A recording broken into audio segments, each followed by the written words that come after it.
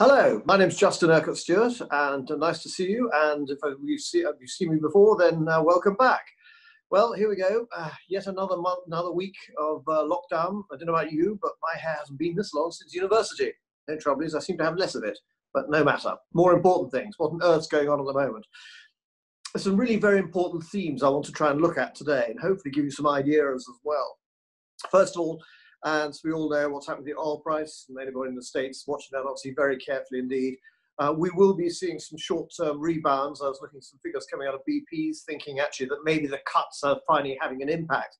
That's not really the issue. It's actually the demand, which is still going to be so weak and going to continue to be so weak for some time. What the president's going to do in terms of support for the industry, well, we'll have to wait and see. But I can't actually see it actually being really making a huge amount of difference overall, not so much to the industry, apart from actually saving some members, but really actually to the economy either. This is important because it affects not just the producers and therefore the non-US producers. It means they're going to have less money to be able to spend.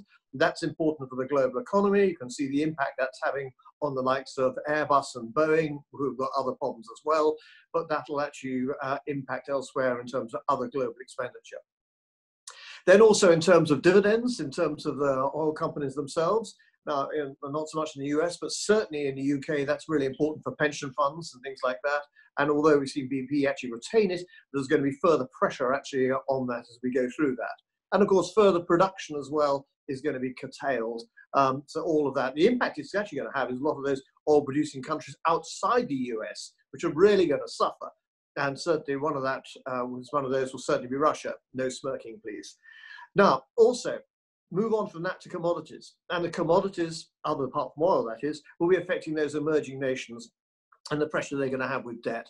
So all of this is adding to the red story, which is not a good story at all at the moment. So all the more reason to be standing clear of these areas for the moment. Briefly, let me also then mention banks, because we're starting to see some of the bank reporting season coming through. And the key themes you're going to be seeing here is the amount they're going to be writing off in terms of bad loans. And if you've got any sense, there'll be over provisioning for that, which I suspect they will be.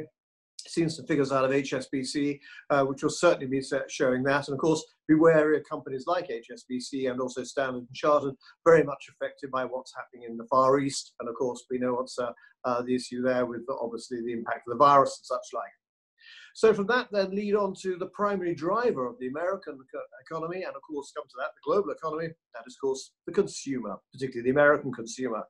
That's what it's going to come back to in the end, and the question of confidence. The confidence of coming out of lockdown and an economy that's going to start moving. A couple of things I want to mention here. First of all, is we're going to be seeing some relief bouncing. We've already seen quite a nice relief bounce already. Why? Because we're reacting to action being taken. Thank heaven something's being done, and governments are doing a great deal. And also then the spreading of the virus in terms of going over the hump, countries coming out of lockdown, and so it's improving. So again, there's a positive messages. These are all short-term issues, but be careful. What we have to look is the longer-term economic issues. And here, what you're going to have to see is what the reaction is going to be here. So be really rather wary with this, with these economic policies. We just don't know what impact they're going to have. This is going to be very difficult. Two areas to look at. One, opportunities with vultures and super chicks. Vultures. There'll be vulture funds looking to try and pick up super chicks. What's a super chick? Sadly, not those lovely girlfriends I never seem to get at university. But actually, the super chicks were the ones which are those businesses which are being spun out from companies because they need the cash, good quality businesses. Look at those. Some may come to the market, some will go through the vulture funds. If you can see some of those coming through, grab them while you can.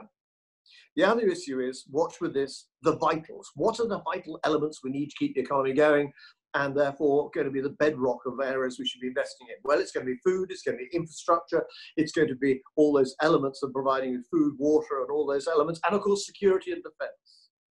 So those are all areas, despite everything else, we're still going to be needing. These are difficult times, certainly indeed.